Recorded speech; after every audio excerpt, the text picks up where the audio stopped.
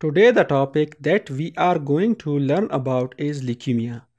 Leukemia is defined as malignant disorder of hematopoietic stem cell compartment characteristically associated with increased number of white cell in the bone marrow and peripheral blood. Hematopoietic stem cells are the stem cells that give rise to other blood cells. The risk factors associated with leukemia are ionizing radiations such as radiotherapy and atomic bombing,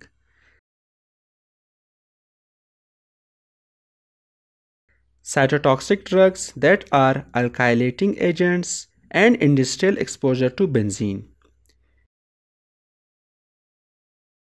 Genetics, which include Down syndrome.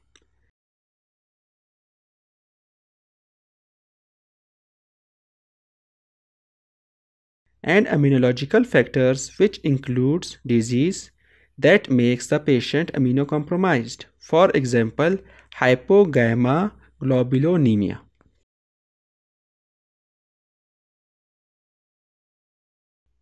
Moving on to the types of leukemia, there are 4 types of leukemia. First one is acute myeloid leukemia, which is common in males over the age of 50. Second one is acute lymphoid leukemia, common in children, specifically in males. Third one is chronic myeloid leukemia, common in males of middle and old age. And last one is chronic lymphocytic leukemia, again common in males of old age. Now we will discuss each type of leukemia separately in detail. Let's start with acute myeloid leukemia. Acute myeloid leukemia is defined as neoplastic proliferation of blast cells derived from marrow myeloid elements. This type of leukemia progresses very rapidly and could result in death of the patient within 2 months if left untreated. It is most common in adults.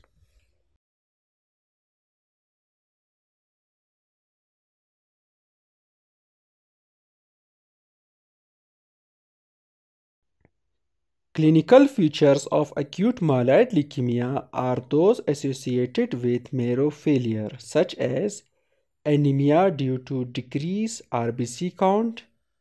Patients are more prone to infections due to decreased amount of normal WBCs and bleeding due to reduced number of platelets.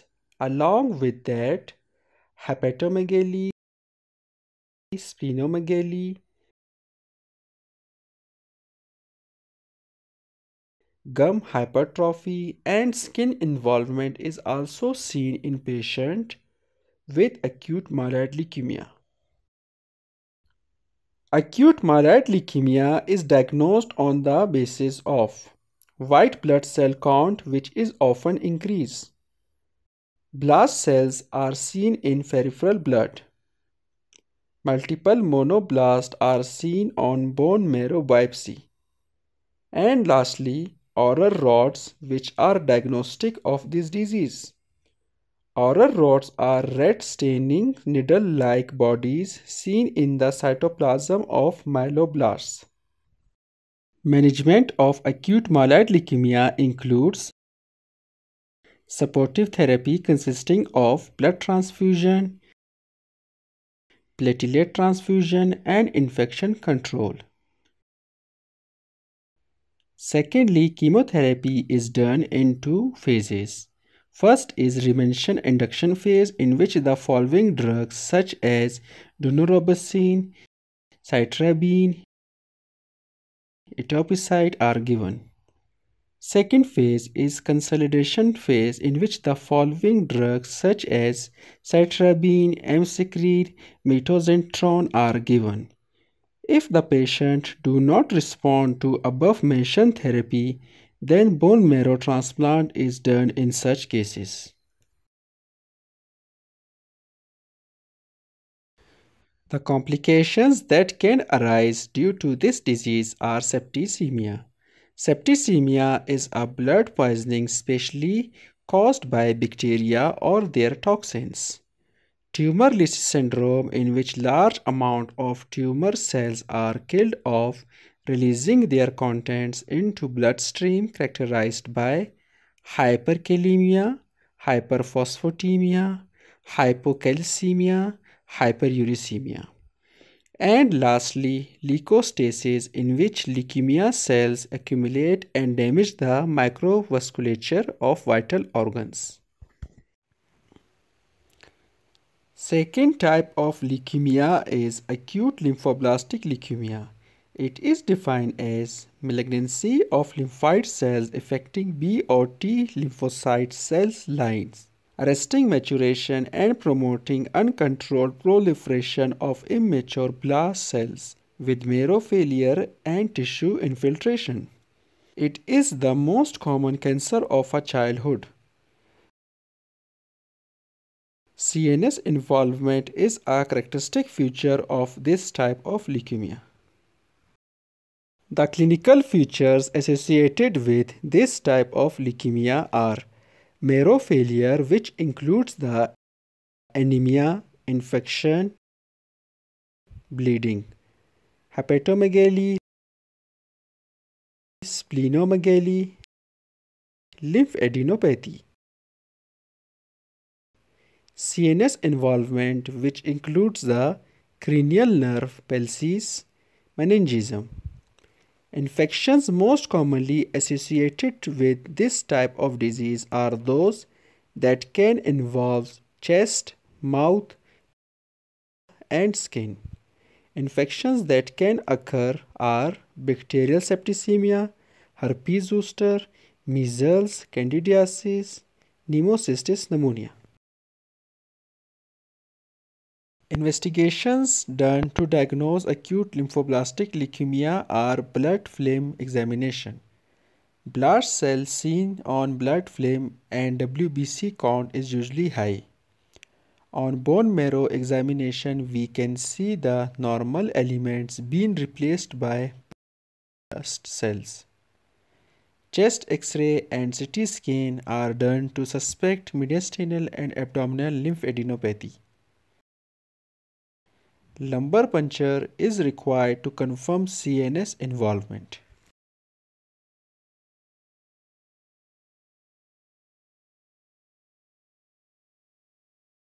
Management of this type of leukemia requires supportive therapy, which includes blood transfusion, IV fluids, psychological support, and infection control. Infection control is very important in these type of patients as it can induce septicemia. If these type of patients have fever for more than 1 hour, that indicates septicemia and has to be managed accordingly. Aminoglycoside in combination with piperacillin or tazobactam is indicated in these patients. For gram-positive organisms, vancomycin is indicated. If the fever persists despite antibiotics, then a fungal or viral cause is suspected. For fungal infection, fluconazole and IV amphotericin is given, whereas for viral infection, acyclovir is given. In case of pneumocystis jirovecii infection, cotrimoxazole is drug of choice. Chemotherapy for acute lymphoblastic leukemia is done in 3 phases. Phase 1 is remission induction phase, where following drugs such as vincristine, daunorubicin, prednisolone, L-asparginase, methotrexate are given. Second phase is the consolidation phase. In this phase, daunorubicin, cytarabine, etoposide, methotrexate are given. Third phase is maintenance phase, where prednisolone, vincristine, mercaptopurine, methotrexate are given. For CNS prophylaxis, intrathecally chemotherapy is done with high-dose methotrexate. When patients do not respond to chemotherapy, then bone marrow transplant is last option. Moving on to the third type of leukemia, that is chronic myeloid leukemia.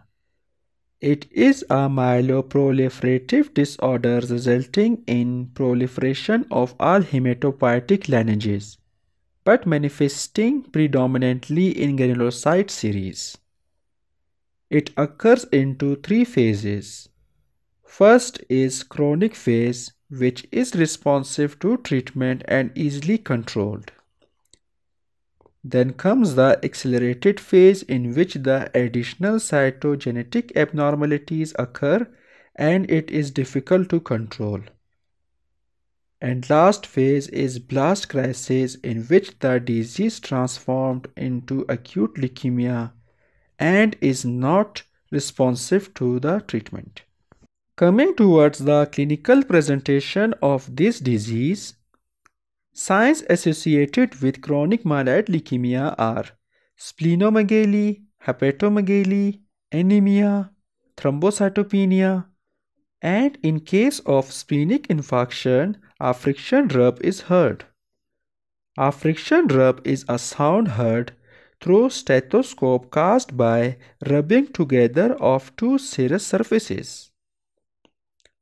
Symptoms associated with these patients are tiredness, lethargy, weight loss, anorexia, breathlessness, sweating, abdominal pain, and bruising.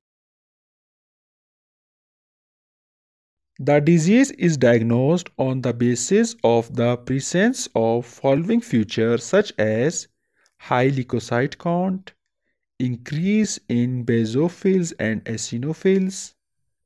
Myeloid cells predominantly are neutrophils and myelocytes are seen on blood film examination. Bone marrow biopsy is done. Chromosomal analysis shows Philadelphia chromosomes, which is diagnostic of this disease. BCR-ABL gene is found in RNA analysis. BCR-ABL is a mutation that is found by combination of two genes, BCR and ABL, also called fusion gene. This gene produces a type of protein called tyrosine kinase, which causes leukemic cells to grow and divide out of control. The management of chronic myeloid leukemia depends on its phases. For accelerated phase, imatinib, hydroxycarbamide, and low-dose cytarabine are given. Blast crisis is managed in the same way as acute leukemia, depending on the type of blast cells. For chronic phase, imatinib is given, which inhibits the BCR-ABL protein, that is tyrosine kinase. Moving on to the last type of leukemia, that is chronic lymphocytic leukemia. It is defined as the leukemia in which there is accumulation of mature B cells that have escaped programmed cell death and undergone cell cycle arrest in G0 GD phase. This type of leukemia is classified into different stages, known as Rai Staging. Stage 0 is characterized by lymphocytosis alone.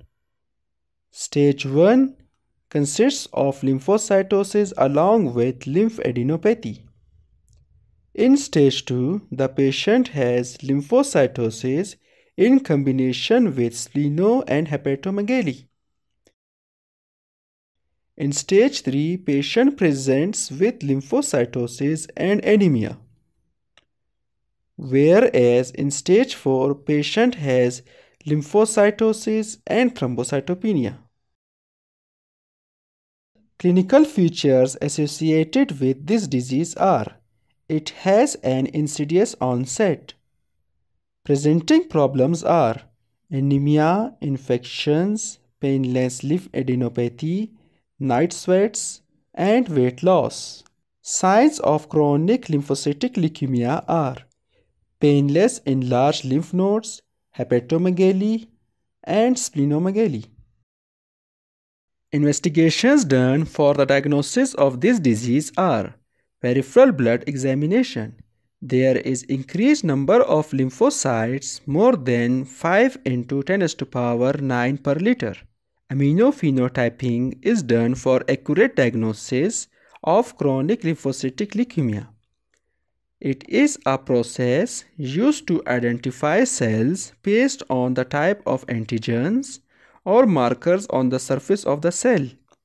In chronic lymphocytic leukemia, monoclonal B cells expresses B cells antigens CD19 and CD23. Direct Coombs test is done to confirm the presence of autoimmune hemolytic anemia, which is complication of chronic lymphocytic leukemia. We can also diagnose the disease by signs of marrow infiltration such as decreased hemoglobin level, decreased neutrophil counts, decreased platelet count. Treatment of chronic lymphocytic leukemia depends on the symptoms. No treatment is indicated if it is asymptomatic. Treatment is given if symptoms develops. First-line therapy includes fludarabine, cyclophosphamide, and rituximab is given. Along with that, steroids, supportive care, transfusions, IV immunoglobulins are given. Radiation therapy is done for lymphadenopathy and splenomegaly. Complications that can arise due to this disease are autoimmune hemolysis. It is a rare type of anemia which occurs when body produces antibody that destroys red blood cells. Along with that, infection and marrow failure is also seen.